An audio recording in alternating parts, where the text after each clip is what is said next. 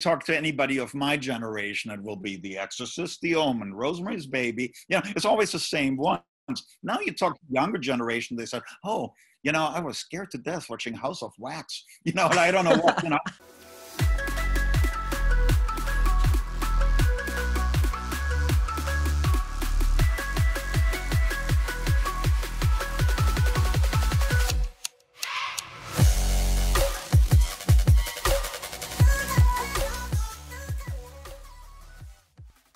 Hello, everyone. I hope you're all having an amazing day today.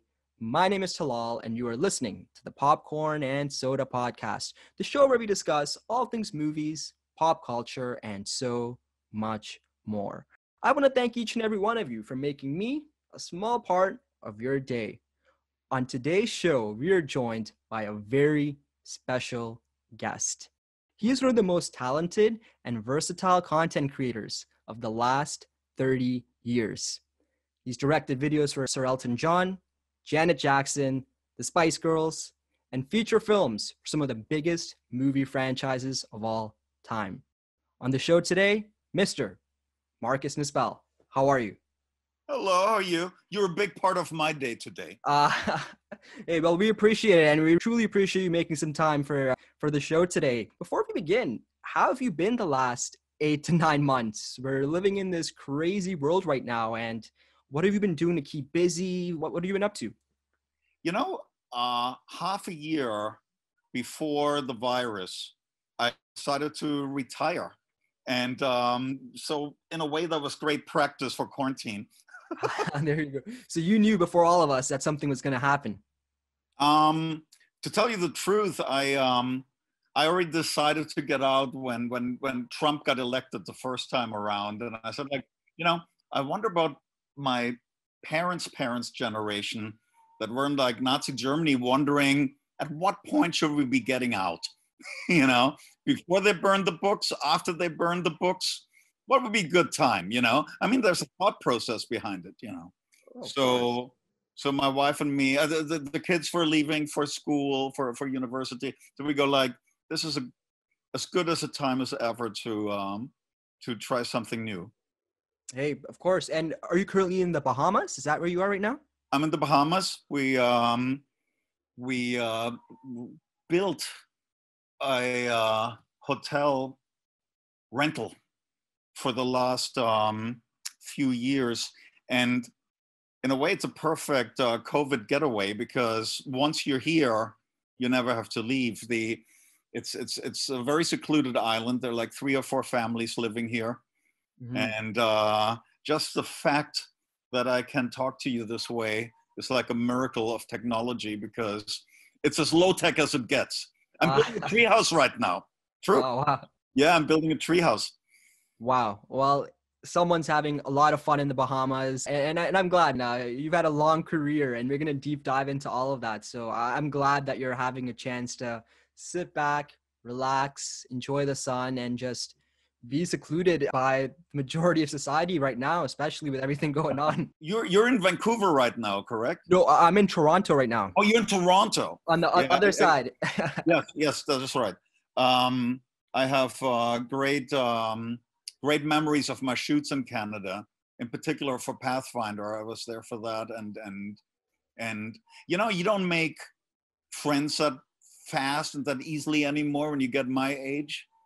I made a lot of friends on one shoot, a lot of people that I miss. So, I have a very warm place in my heart for Canada. Oh, well, that's beautiful. And thank you for saying that. And that's a common thread that I've heard in a lot of my interviews with a lot of different people with movie sets and movie filmings.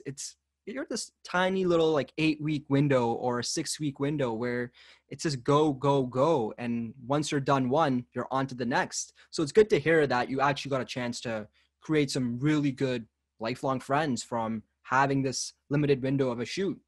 It's kind of like speed dating, It's like you meet, you make plans, you fall into bed together, you have children, and then it's over, So it's like all the phases of a proper marriage, but all done in 2 months, like you said, and I fell in love and got my heart broken the moment I. Well, hey, that's you heard it here first from Marcus Nispel, how the movie industry works. It's all love and heartbreak. That's right. That's right. You have had such an interesting journey in this medium that has taken you so many different parts of the world. Before we really dive into your professional career, I want the audience to really get to know Marcus. Where does this all start? What were some of your early childhood influences, and what made you want to be a content creator at such a young age? Well, it all goes back to a very strong mother complex. I'm kidding. They, you know, in a way, making film is sort of satisfying the 15-year-old within me. And, and it goes back to the homages I've paid or hope to have paid in some of the movies I've made, because they come from the place I was actually sort of like a frustrated Boy Scout in Germany. I was like crazy into Boy Scouting, I have to tell you. They had to kick me out because I got too old for it. Oh, wow. But it was a misspent youth of reading comic books and building tree houses and and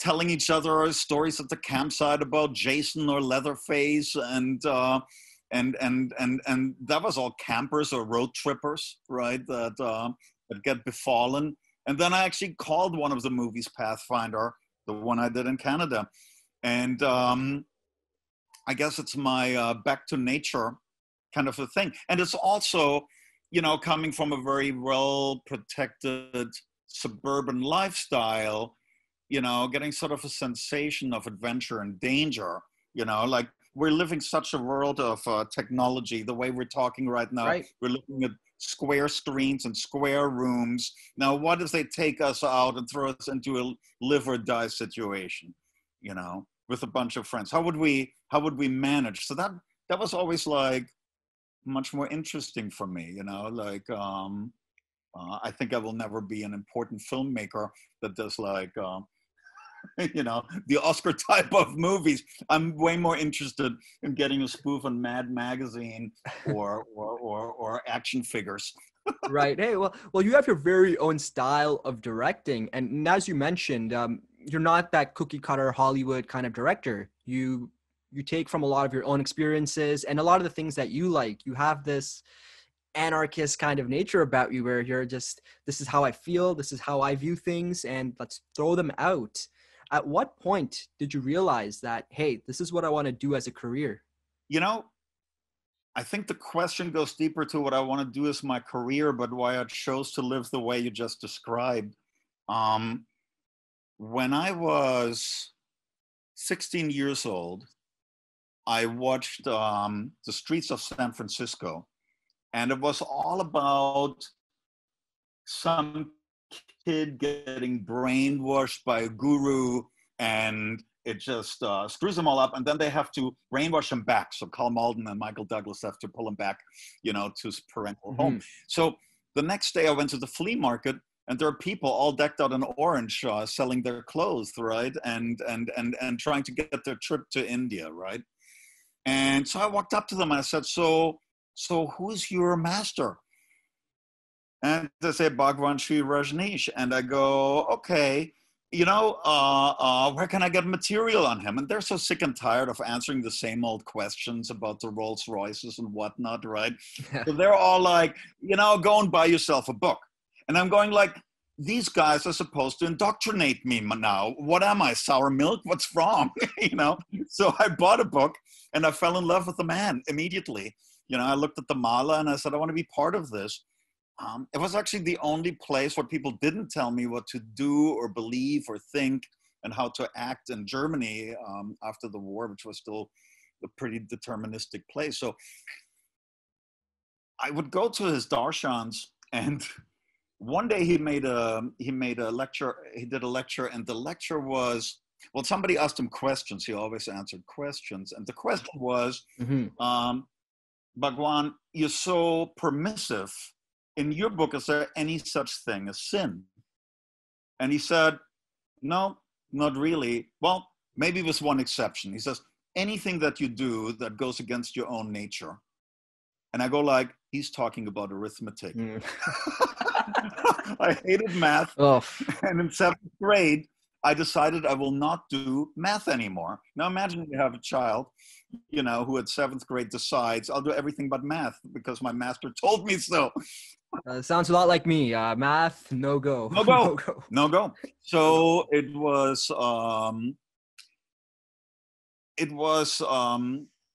kind of like pretty anarchic there for a while. And so what I started, I would do projects with the Boy Scouts.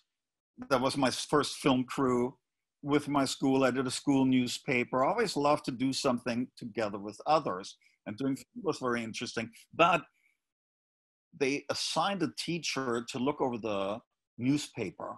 And he turned out to be my math teacher. But he took a liking in the fact that, you know, I did something. And so he would always propel me into the next class, even though I knew shit about what was going on. And in 10th grade, 11th grade, when all these school classes were combined, this was a higher learning, higher school, I got a new math teacher, and it was a disaster on the first day. So I made all the newspapers in Germany, but it wasn't like, poor kid, he's dyslexic with numbers, which, by the way, I am. The tenure of it was more like, what's wrong with our school system that a loser like this can make it all the way to 11th grade? In all the big magazine. It was a big embarrassment to all.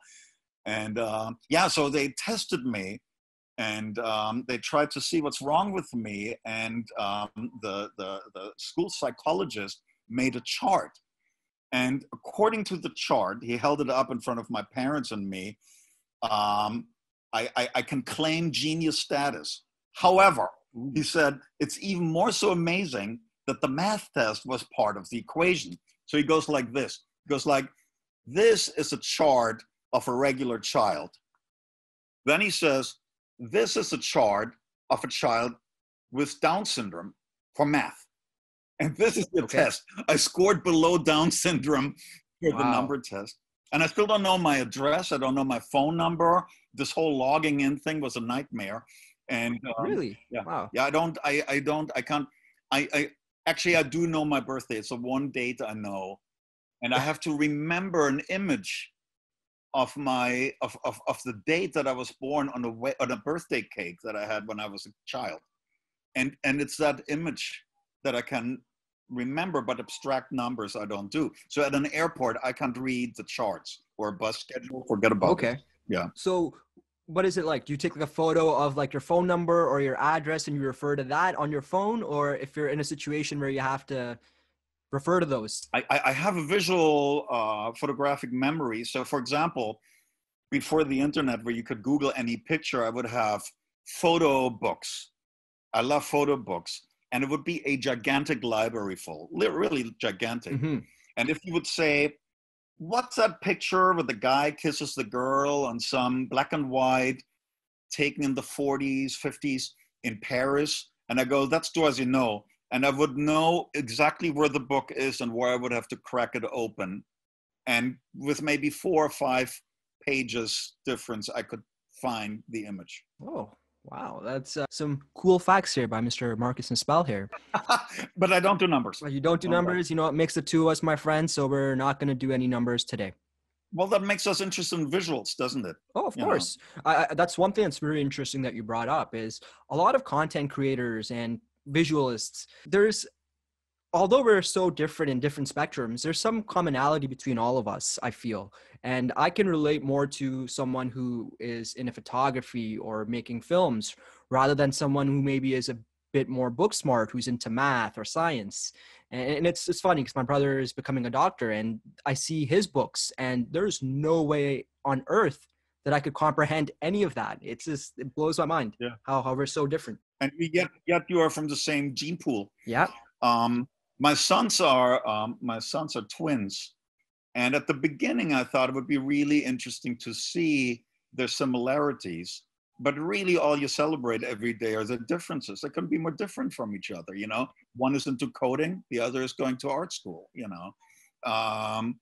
very, very different and all good, you know. I wish I would have both sides of the brain. Regrettably, I only function on one half. Uh, well, hey, your one half has done wonders in this medium. So let's dive right into some of that. You were a recipient of the Fulbright Scholarship, and that's a very prestigious scholarship. Actors like Dolph Lundgren and John Lithgow, they're some of the fellow recipients as well of that. How did that all come about? And specifically, what was your first move to America like? Were you a fish out of water? Were you more excited that you're going to be able to flourish and show off all your colors rather than just being pigeonholed in maybe Germany or where you were? How did that all go? You know, I'm still with Dolph Lundgren. What does that tell you about the Fulbright Commission and the way they make their choices? I'm definitely not going to get into that. Well, that's the interesting thing. No, like I'm the greatest scholastic failure that I know myself about from Germany. And I got one of the highest, most prestigious scholarships. I always tell that story to parents that think something is wrong with their kids, you know, because if you follow your passions and if you make rebellion, I mean, that's what Bhagwan taught me is the rebellious spirit. Let it all out, you know. And even if that means going against the system, oh, you should be a lawyer, you should be a doctor, you should go the path of your brother. Is he older? You know, do what he does.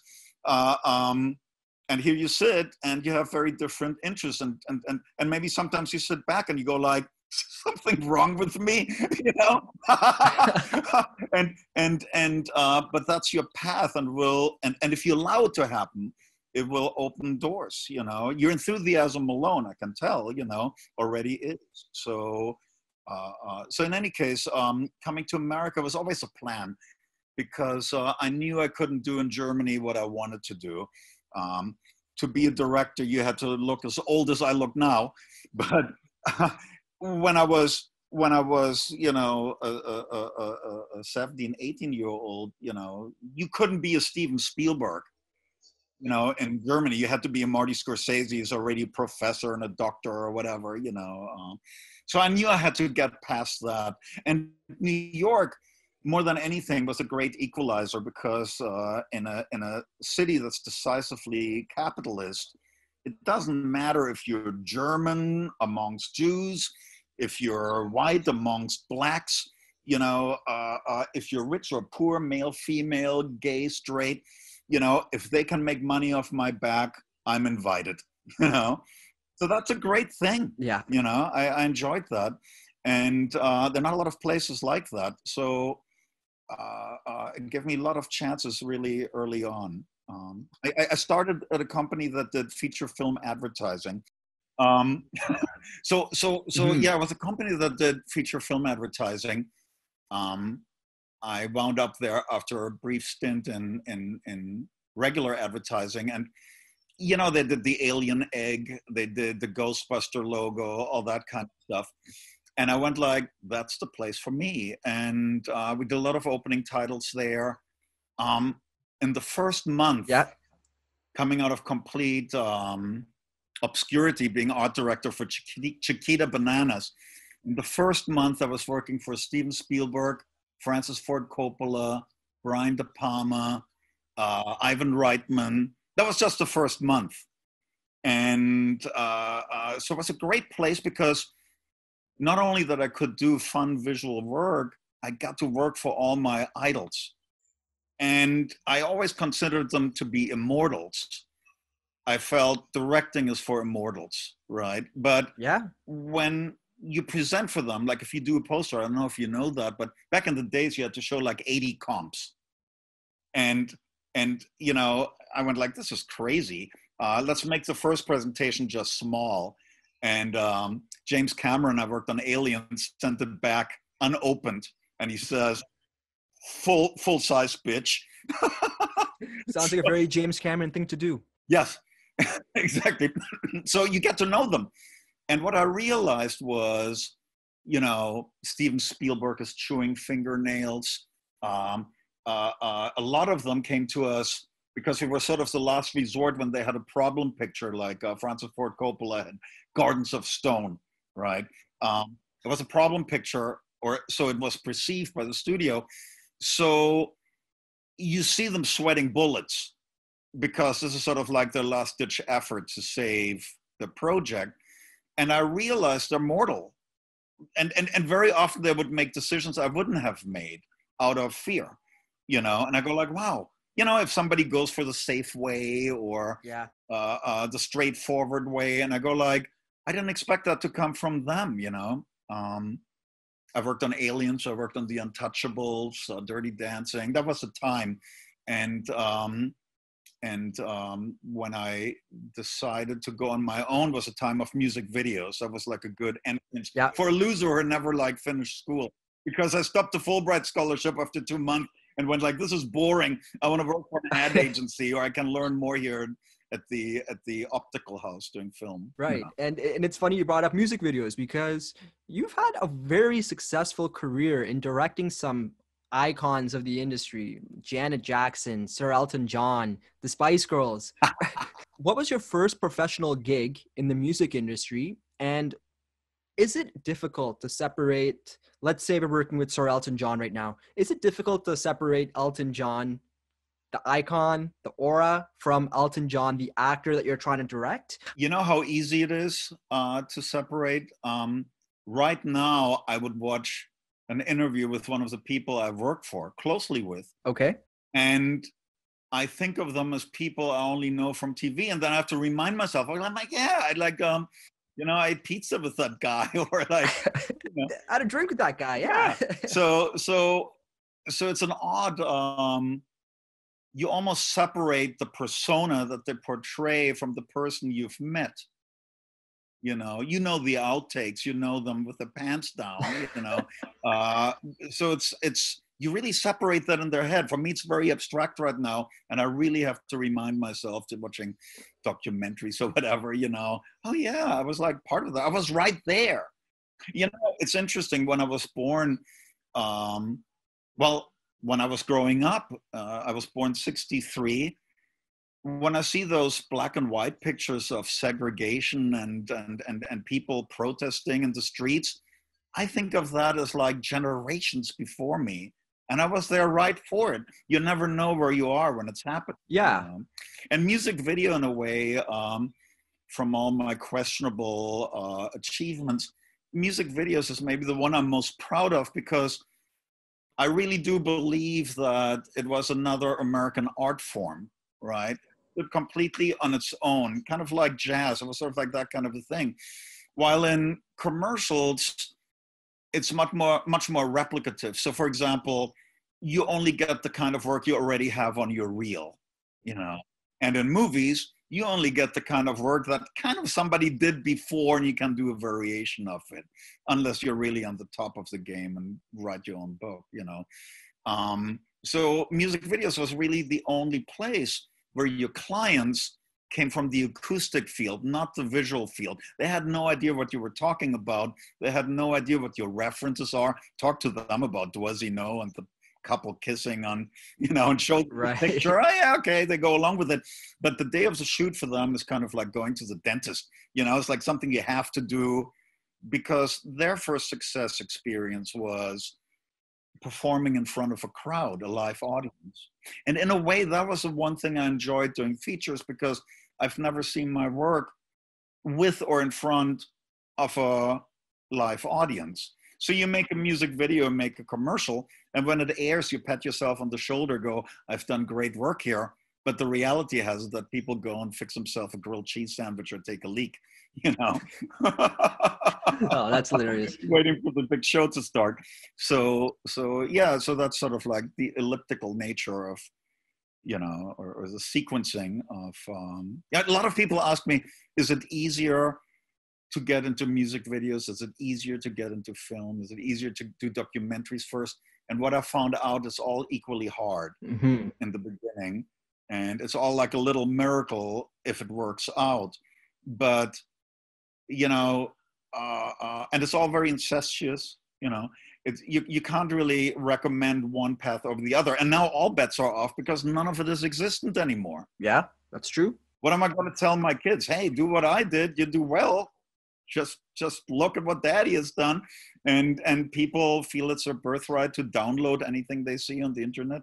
My last movies were downloaded. Well, my former agent started a company that tries to put an end to illegal downloading. Right? How can we stop this? And he asked me to sign some petition. Right. And he said, your movie Conan, if people would have paid $2 for each illegal download that was made from it, you would have made an additional $100 million. When I heard of that, I went like, I'm out. Yeah. And as you mentioned about the whole birthright thing, kids from my generation, being a kid of the 90s, you're right. People that I speak to, or with YouTube, it's so easy to access media than ever before. It's like, oh, I want to watch, let me listen to the song. All right, let's go on YouTube. Oh, let's download it and put it on my phone. We don't realize the implications that it really has on people that are relying on this as part of their salary, their income, or let's say it's something like Conan. If you made that extra $100 million, who knows if that could have opened up doors for potential sequels, potential other things down the line. And I feel like in the world of streaming, that's kind of changing as well, where I think people and filmmakers and musicians, they're being forced to adapt to this new ideology that, hey, people don't want to pay, even though that's terrible, and piracy, I'm totally against it. But that's just the way the world seems to be moving now. Like, how do you combat that if you can? Well, how do you adapt to the fact that, like, look, my wife and me, we would go out on a weekend, go to Soho, buy a huge stack of magazines, because that's the only place where you saw glossy pictures. I would tear them out, make mood charts out of it. That's going to be my next music video, right? Now, back then, photographers would get paid to take those pictures. And now, my wife she goes on Instagram, she has all her favorite accounts, and she just goes, tuk, tuk, tuk, tuk, tuk, tuk, tuk. She stopped reading glossy magazines, so they don't exist anymore, right? It's sort of like a lifeline that gets destroyed. My son that's interested in coding, he went to art school first, and he's very much an artist, and Armin, my other son, is already selling his art, and still in art school. And what Bruno's trying to figure out is there's a system, he will tell you what it's called, where you essentially scan in your art. And if somebody uses it in a magazine or in an exhibit or whatever, they get immediately charged. Okay. It's essentially coded art, so that when you view it, it almost becomes like a credit card. The moment you access it, the moment the image matching catches you, you get charged for it if you like it or not. I think that's a really interesting way to go. But I think all these laws that they have in place to protect creatives and their art, they're not being enforced, because any politician going against Google or going against Facebook or Instagram is going to be shut down immediately. Yeah. They can't afford that. So the laws exist, but nobody's enforcing them. Yeah. We'll just see what happens in this medium as the next generations come. And I think it's one of those things where creators now, like as you mentioned with Instagram or just even your phone, everyone can be a director or a creator or a photographer just by something they have in their pockets every day. Yeah. It is so easy now. And these things have come such a long way where you can take professional photos, or heck, you can record a whole movie and edit it on your smartphone. Yeah. So we'll see where the future of this medium really goes. Well, wait, that's interesting also in regards to what you're doing here. You see, what good is a commercial if you take commerciality out of it, right? It's all about commerce. That includes the people that are making it. And so if you go to an ad agency, or if you did back in the days when there were like still 10 stories to an ad agency, you say, okay, I want to open my account. You start with $1 million. Now I would like an account executive who communicates to me. That's another $1 million. I need a writer, another $1 million, an art director, another $1 million. I want to make a commercial. That'll cost you $1 million, but you also need to hire a director. That's another $1 million, right? Because the agency charges on top. There are agents, they're in between, right? Right. And on top of it, They're creatively imposing themselves on the creative and sometimes even on the client, right? So it's very uneasy, but there's a lot of money to be made because that's a lot of money for 30 seconds that I just talked about, right? All right. So now that I decide to be in the concierge business, I went to Morocco with my wife. We were traveling around the world, and we were staying at a riad in Morocco. And checking in is a family, flaxen blonde hair, beautiful tan, everybody beautiful photo model. Oh yeah. Mother to the father. The father is like actually carrying some equipment. He turns out to be a photographer, right? And she must be a model, right? In any case, to make a long story short, I talked to the owner and I said, who are these people? And she goes, oh, these are influencers.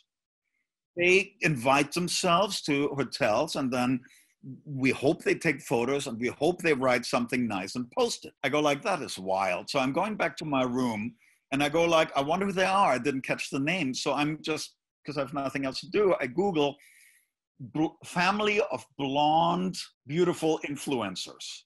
And 50 families come up, right? So now I'm looking at this particular, I see the family on the pictures, right? And I go like, that's them. Oh yeah. So I look at it. So they have like 5 million following people. them, yeah. So here's their story. She is a former photo model from Australia. She invented a fashion line. That's why they were so color coordinated.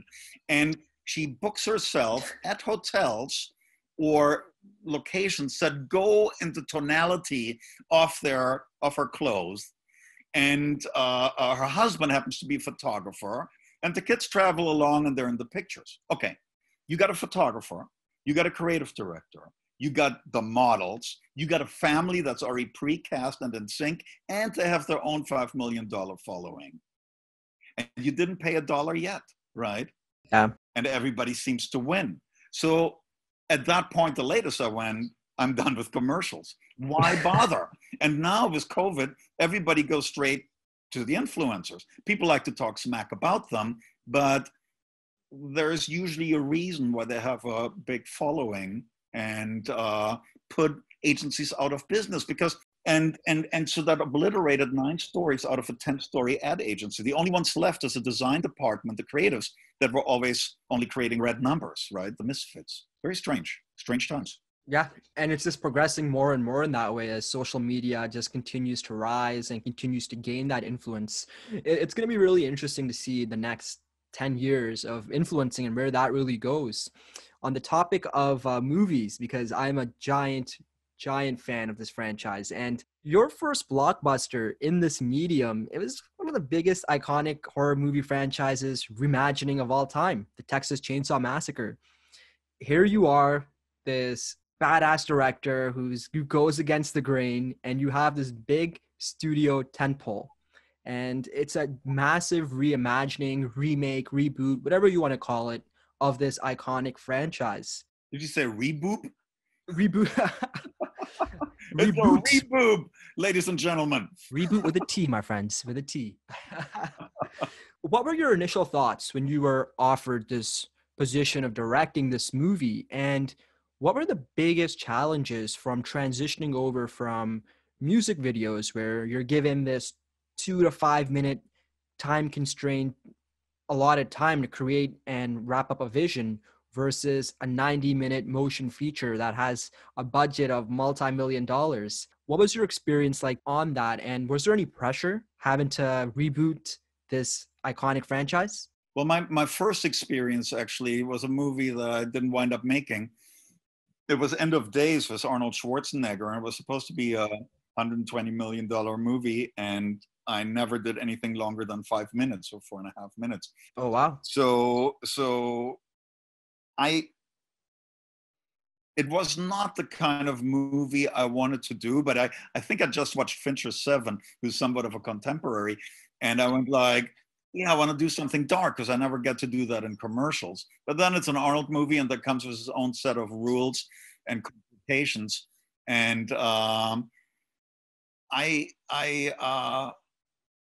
because of many reasons of things that I didn't feel were in place, I actually decided not to make the movie because I realized that after doing Texas Chainsaw Massacre, that on Texas Chainsaw Massacre, I got $2 million for productions and I could do just pretty much everything with it. While on the Arnold Schwarzenegger movie, I got $120 million and I couldn't do anything with it.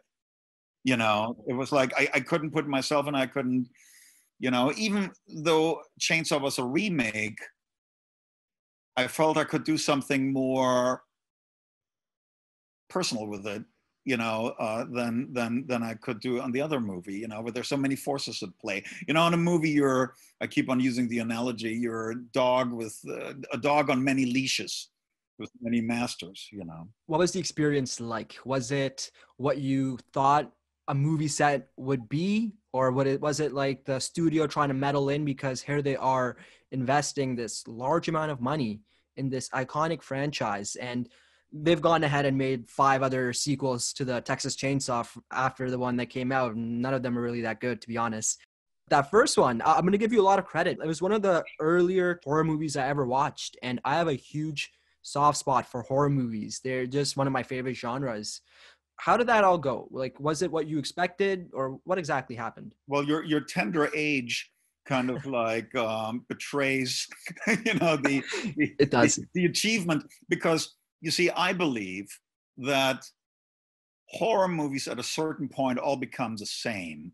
And it's the first 10 that you watch that, I mean, the scares, the mechanism, you know, Cabin in the Woods makes a good point. Makes a good point for that. They show you that, like Penn and Teller, they show you the tricks. They show you their hand. This is how we do that, you know, and then they have fun with that. So that was pretty unique. But otherwise, everything kind of follows a certain tried and proven template, right? Especially the Six Kids in the Woods kind of movies. Oh, yeah. And so I believe that whatever you see first, before you know the vocabulary, before you know the tricks, those are the movies. You know, you talk to anybody of my generation, it will be The Exorcist, The Omen, Rosemary's Baby. You know, it's always the same ones. Now you talk to the younger generation, they said, oh, you know, I was scared to death watching House of Wax. You know, and I don't know what, you know. And sometimes that still happens, you know. Yeah. But it's the first set that got thrown on you always seems to be the freshest, even though it's all out of the can to a certain extent, you know. Transitioning from Texas Chainsaw, you also had a chance to work on Friday the 13th. Here's this mega franchise as well, where they're trying to reboot it or remake it to a whole new generation. What were the lessons that you learned that you took over to that from Texas Chainsaw, especially in making a horror movie? Well, there are many answers. Just you learn so much doing them, and you know so little while you're doing them. In hindsight, you know much more. One thing that combines them all that I find interesting for all those that want to start their own franchise and are listening in is what I learned from the writers, because the writers are the true fans. Yeah. Much more authentic friends than I am, because, you know, for me, it was just like something I watched. I mean, none of these movies meant for me what The Exorcist means, and none of my movies should mean anything like The Exorcist either, right? That was for me the high watermark of what a scary movie should be. But what I found out when I talked to the writers, they never referred to Jason or to Leatherface as the villain. They called him, he's our anti-hero. They all used that term. And the villain was usually the good-looking blonde guy who's a jerk and doesn't collaborate, you know, and everybody dies. That's the true villain, you know. It's the weakest link in that survival game, right? But the rest, they're anti-heroes, and if you look at them, they were all slighted, they were all wronged, yeah, right? And they had to come around. In fact, there were 2 scenes in Texas Chainsaw Massacre that they wanted me to throw out, and I got the least into any movie I've done. But there were 2 scenes that they were gunning for. One was where Leatherface takes his mask off to put the Kemper mask on, and you see his destroyed face. You know, yeah, I remember that. Yeah, kids were making fun of him in school, and now he's wearing those pretty kids' faces to recreate an identity he has lost, right? That's what that shot meant to me. And the other one was when his proverbial parents are fighting, ironing the pants down in the living room. He's up in his kid's den like a little child chewing fingernails, listening to the half-open door, right? He's kind of like a child.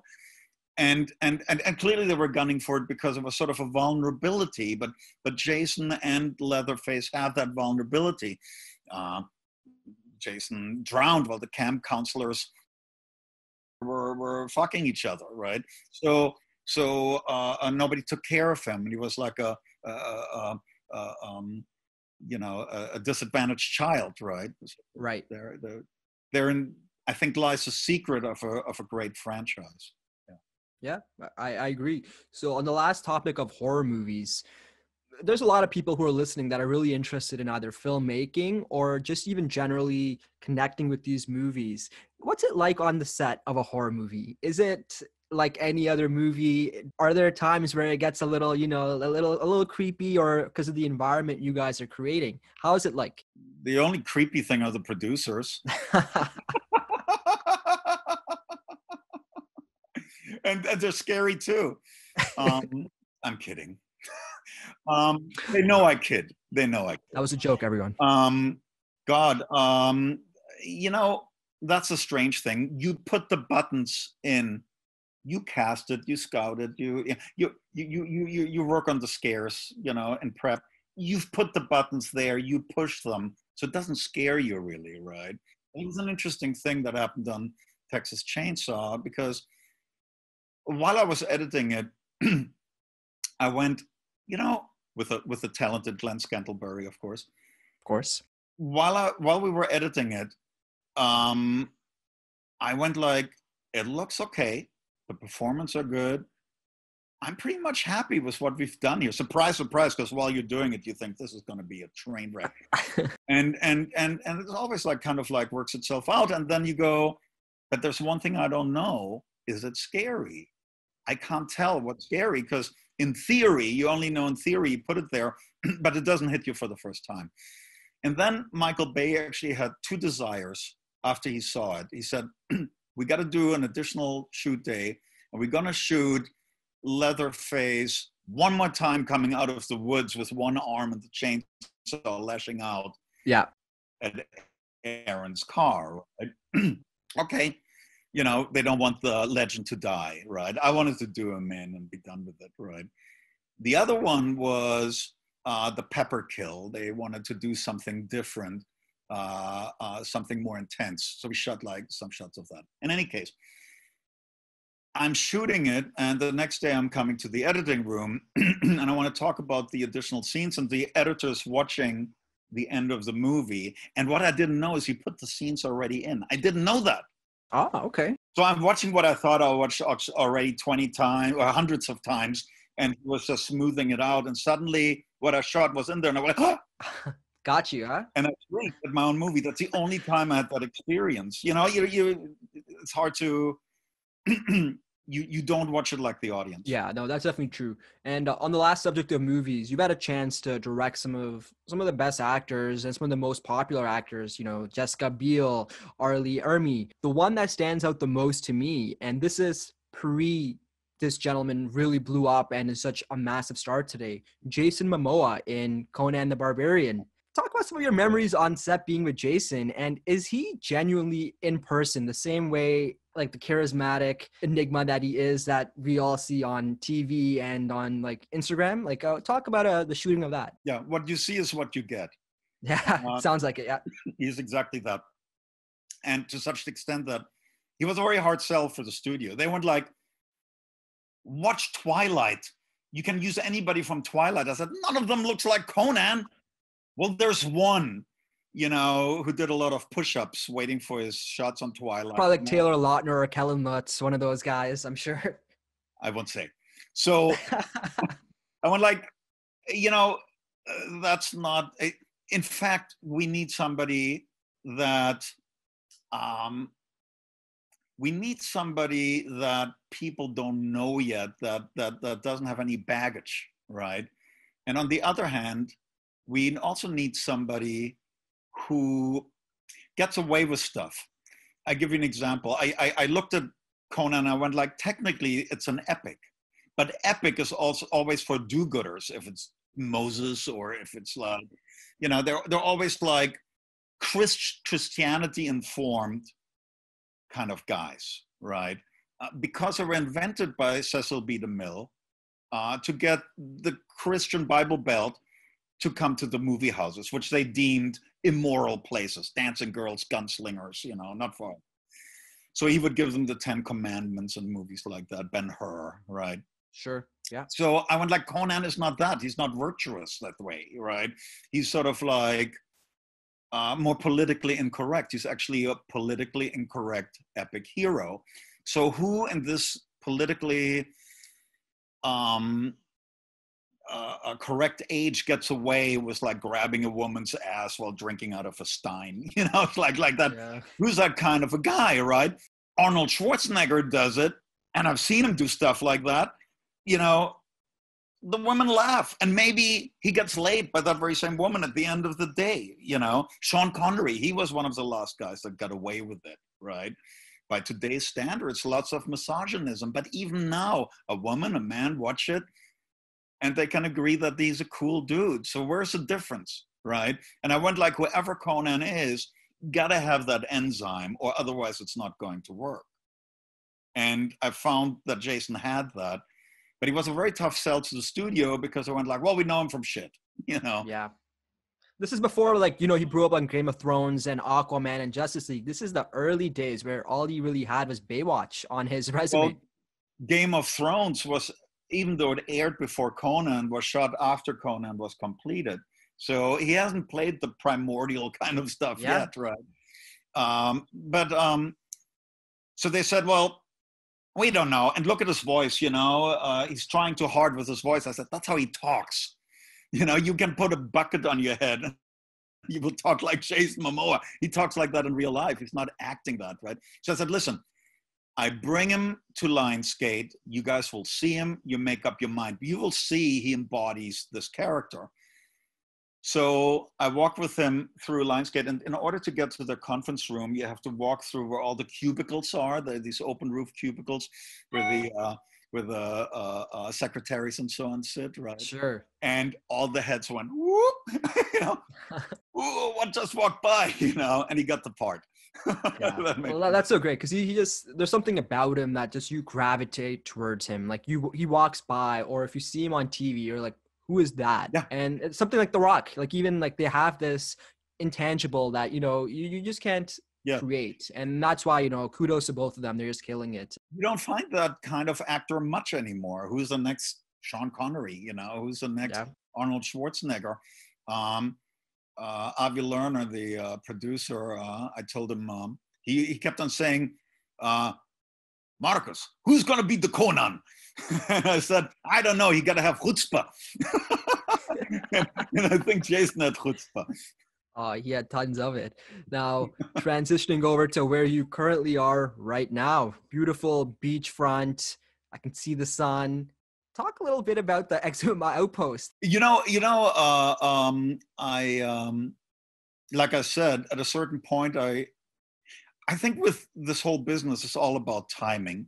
There was a best time to make music videos, and there was the best time to do commercials. I mean, I started pretty much the year in advertising and commercials when Ridley Scott's George Orwell commercial for Macintosh came out, right?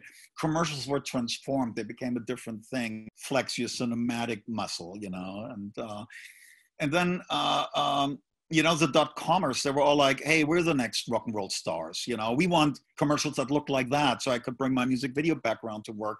And then the movie people went like, hey, yeah, we saw that commercial. We saw that music video. So like there was a best time for everything. And even though I don't think I hit the best time to make feature films.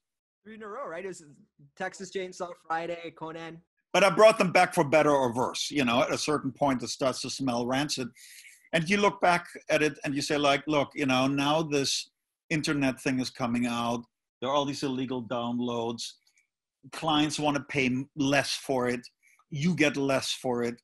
You know, it really doesn't make sense I did better doing music videos, than I did on my feature film project.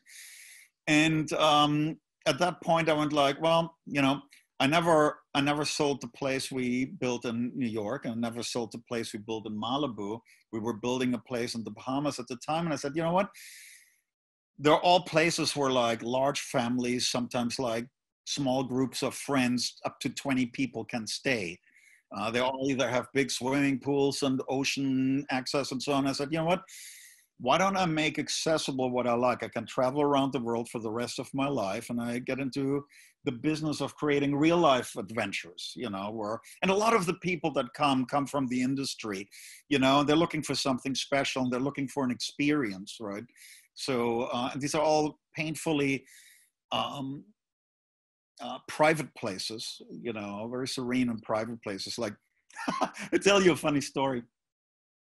I was sitting at the beach trying to make up my mind if this is where I want to live for the rest of my life. And I'm like reading a book by Werner Herzog, and for an entire week, not one person walked by. Wow. And I was so glad to be far away from horror and from Hollywood, which is pretty much the same. So I'm sitting there, and the guy walks by, and he looks at me, and he's a good-looking guy, right? And then he comes back and he says, "Oh, it's the Werner Herzog book. I love Werner Herzog." I say, "Yeah, I like Werner Herzog a lot too." And he goes, "Do you direct?" And I go like, "Yeah." I said, "Do you direct?" And suddenly I go, it's a guy who directed Hostel. Oh, no way. Yeah. And I go like, "What are you doing here?" He says, "Well, I just got that movie, Meg, the shark movie." Yeah, Jason Statham, yeah. Yeah, but he didn't wind up directing it. But at the time, it looked like he would. So he was there for Shark Week at the Bahamas to put his arm in a chain link mesh into a shark's throat. Wow. To promote his movie. I said, "You're a bigger director than I would ever be, or would ever have been." So you can't escape the business, even if you're here, and I'm afraid I'm sort of bringing a part of it to town. We're trying to promote the outpost here in the Bahamas for the great underwater shooting, because the clarity is like Evian. So a lot of, swimsuit illustrated photo shoots happen here and stuff like that. And a lot of film shoots come here. Pirates of the Caribbean, Dead Man's Chest, that was shot right here where we have the outpost. Wow. It's remote, undestroyed beaches. Tropic of Cancer Beach, I can literally walk from our house for like 3 or 4 hours without seeing a soul or a house. And it's the most beautiful beach in the world. And it's unique about the Bahamas. They have strong rules where you can build or not build. So Okay. they keep it, it's not like what you normally have, where you have like all this mass tourism, so you can escape it. Yeah. So I'm here right now, like hunkering down while COVID is still a reality, and trying. How are things where you are? How are things in Toronto? It's up and down. It got pretty intense in Toronto when it kind of first broke out back in April. We had a very strict lockdown where all non-essential businesses were closed. So grocery store lineups were at least 2-3 hours before you can go in and get out. So that was pretty tough. We managed to flatten the curve as the summer came along due to some of those restrictions. But when school reopened and people were forced to go back to work, cases started spiking again. And now we're double and triple the amount of cases we had at the original lockdown. So the government's talking a lot about shutting more things down or putting in more lockdowns. And it's tough because a lot of people rely on, for their everyday life. They need the income. How does a family of 5 or 6 survive when they're not able to work? I'll give credit to the government of Canada. They did provide emergency relief for a lot of the people who are eligible for it, but it's still not enough, right? Yeah. So we're just masking up, keeping our space, and just doing what we can. But look, you have a social system and a healthcare system that can only help in a situation like that. And in America, they don't have it, and it divides them. And Americans supposed to Canadians don't like to listen to what they're being told. It's their idea of freedom to infect each other and be thoughtless. I couldn't take it anymore. I literally couldn't take it anymore. I went like, I got to get out of this. It's just too crazy, and I hope it will come around, but I think it will take more than one presidency to fix what has been ruined. Right. I agree with that. And as someone that mentioned about timing and how important, you said there was a time to be a movie director, a time to be a music video director. Now you're in this next stage of your life. Are you content?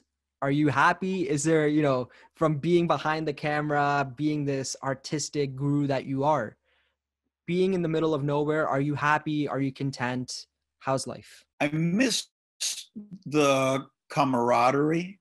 I miss people like you, and I'm not saying this to flatter you, but people that can be enthusiastic about things. Island life is not about enthusiasm. It's very much the way of the middle. Everything feels calm, like the ocean here. So the internet is unstable. I thought it was me who's unstable. It's the internet. Let me see. So, you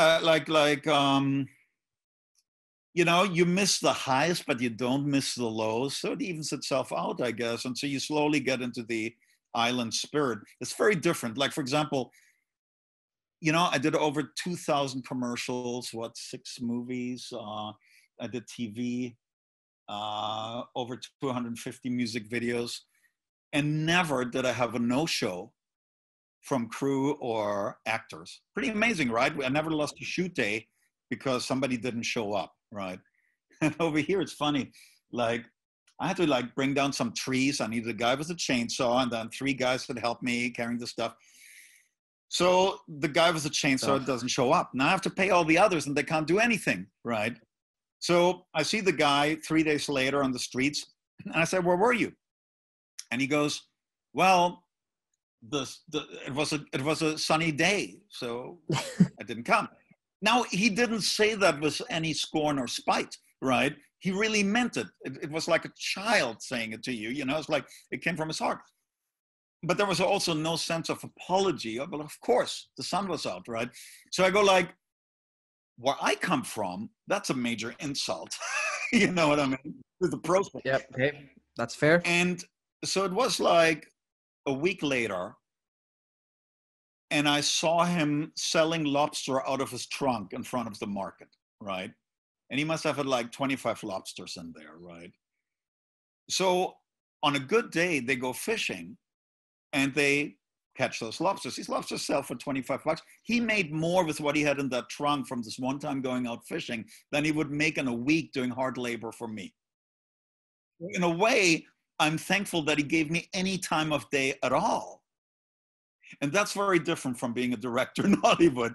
Well, that's beautiful. Now, as we wrap up here with Mr. Marcus Nispel, what is the one piece of advice that you would give to anyone who is either looking to go down a path of content creation, being a filmmaker, being a director? What would you say? I'm looking at my own sons now. And like I said before, anything I've learned doesn't apply anymore in this new age of media where you control your own media. So we're all talking about platforms, right? Now, there was a time where a great movie would be made because Goldwyn was behind it, or Mayer, right? There was a Warner Brothers logo, an MGM logo. Then that changed to a director. Oh, Billy Wilder, I'm in, right? The director would make and sell the movie. Then it was an actress or an actor. Mm-hmm. Oh, Marilyn Monroe's in it, or Tony Curtis is in it, right? And then that changed pretty much to corporations and now platforms, right?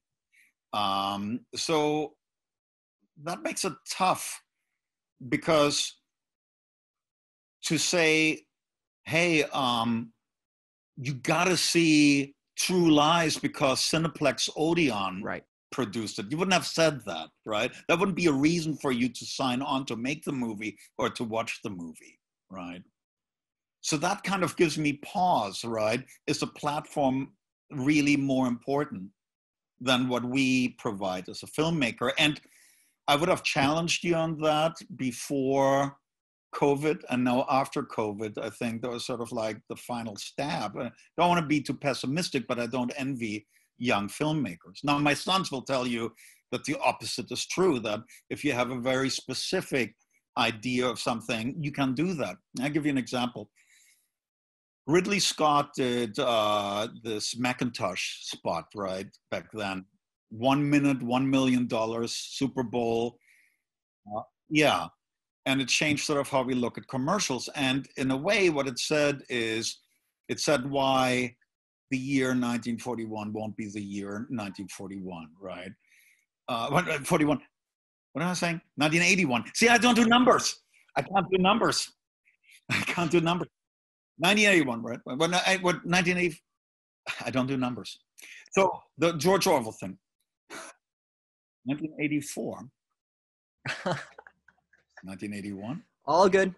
These are how bad it is. So in any case, you have no help either here.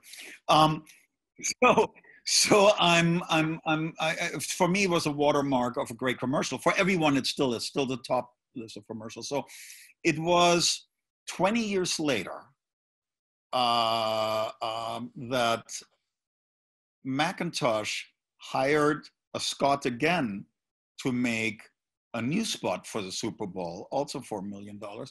And they hired Jake Scott, Ridley's son. So I watched the spot and I go like, okay, different people using different devices from the company in different places on Earth. I've done commercials like that. There's nothing really all that new about it. But then I saw as a making of, right? And there was Jake, and he was sort of like behind a computer and an editor going like, yeah, put this shot here, put that shot here, then, put it here on that web link.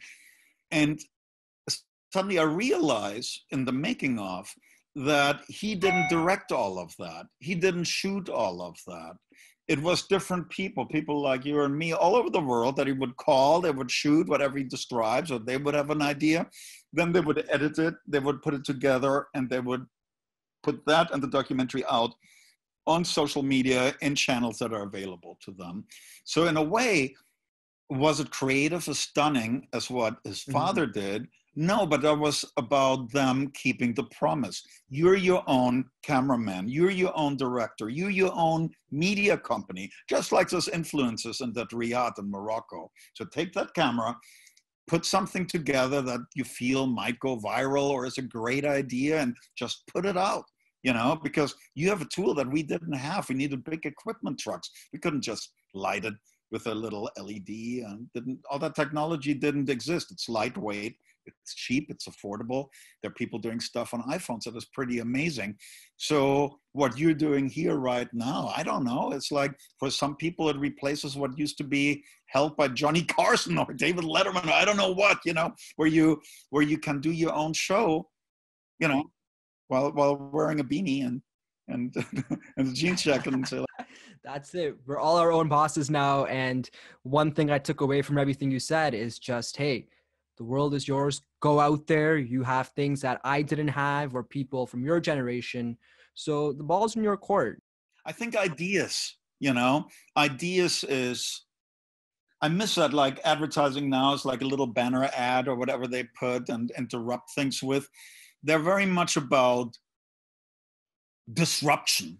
It's sort of a term. I hate that term because disruption alone doesn't replace a great idea that will really stick with you.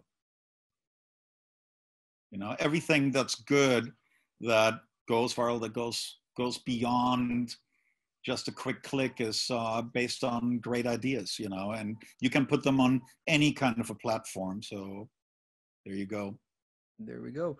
Marcus, I want to thank you so much for being a guest on the show today. And truly, just even selfishly for me, that first Texas Chainsaw Massacre movie, it's such a dear place in my heart. And I watched it when I was way too young to watch it. And you know what? I loved every second of it. So thank you for your contribution in this medium, music videos, movies. I wish you the best of luck in your next venture. And I really feel that, some of the best things are still yet to come for Mr. Marcus Nispel. I keep surprising. All right, you be good. Thank you. It's a real pleasure meeting you this way.